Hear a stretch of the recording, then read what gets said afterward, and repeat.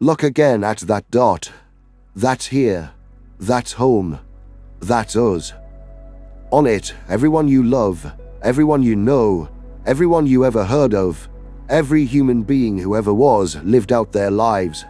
The aggregate of our joy and suffering, thousands of confident religions, ideologies and economic doctrines, every hunter and forager, every hero and coward, every creator and destroyer of civilization, every king and peasant, every young couple in love, every mother and father, hopeful child, inventor and explorer, every teacher of morals, every corrupt politician, every superstar, every supreme leader, every saint and sinner in the history of our species lived there, on a mote of dust suspended in a sunbeam.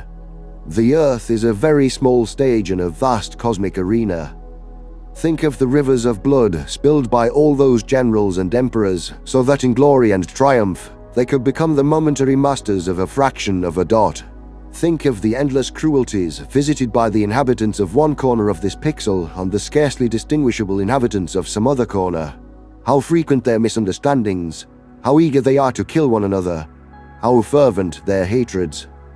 Our posturings, our imagined self-importance, the delusion that we have some privileged position in the universe are challenged by this point of pale light. Our planet is a lonely speck in the great enveloping cosmic dark. In our obscurity, in all this vastness, there is no hint that help will come from elsewhere to save us from ourselves. The Earth is the only world known so far to harbor life.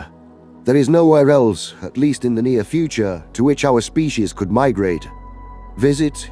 Yes. Settle? Not yet. Like it or not, for the moment, the Earth is where we make our stand. It has been said that astronomy is a humbling and character-building experience. There is perhaps no better demonstration of the folly of human conceit than this distant image of our tiny world. To me, it underscores our responsibility to deal more kindly with one another and to preserve and cherish the pale blue dot, the only home we've ever known.